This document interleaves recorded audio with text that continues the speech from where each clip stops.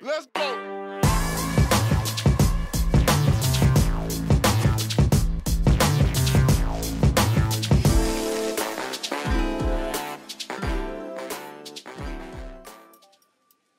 Hello what's up peeps, this is the Geek Artist, and on today's tutorial I'll be sharing 5 tips to paint faster in Photoshop.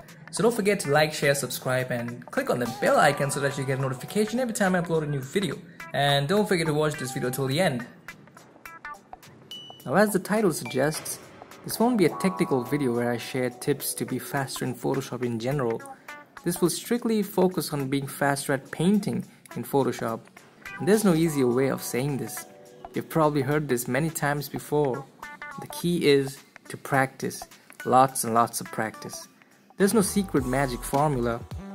So the purpose of this video is to share 5 simple techniques or exercises you can easily practice on a regular basis to see a great improvement in your painting speed.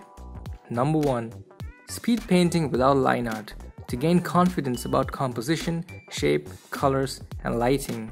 A lot of beginner artists are way too dependent on line art and spend too much time on the stage. And once you finalize a line art, you limit yourself by feeling this need to stick to that line art strictly. You're afraid to try other design possibilities later on while coloring and rendering it. So try to paint in colors directly and don't spend too much time perfecting the edges as a practice. Number 2. If you are going to use line art for a stylistic reason, a great way to save time here in the long run is to practice drawing confident strokes and keep using undo or Ctrl Z to go a step back until you get that perfect clean stroke. Number 3. Easily paint light and shadow using blending modes instead of manually picking darker and lighter shades of colors to paint them. The technique I use for shadows is I use multiply blending mode and paint all the shadows with a medium gray color. Once I'm happy with the values, I change the color of the shadow to make the scene more vibrant. And for the lights, I use a bright whitish yellow, and then I use overlay blending mode to paint the lights. Number 4. Stop over focusing on details. Always remember, details are not what makes your art stand out or catch attention. Pay more attention to design, composition, colors, and lights, because these are what determine if your painting will look beautiful at a quick glance. A great way to practice this is by not zooming in too much. Once you zoom in, you tend to add details.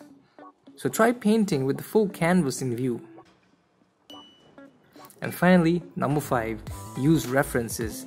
Make a habit of creating reference mood boards before you start to paint something. Once you have an idea in your head, look for similar images and references on the internet, download them, and make a collage. Always keep it open so you can take a look at them for better understanding and lesser chance of making mistakes and wasting time. Using references does not mean cheating. Every seasoned artist uses them. It's a part of the process, and it's highly recommended. That way you're stuck much less often, saving valuable time, and over time you start developing ideas of how things should look, and you get more confident about your art.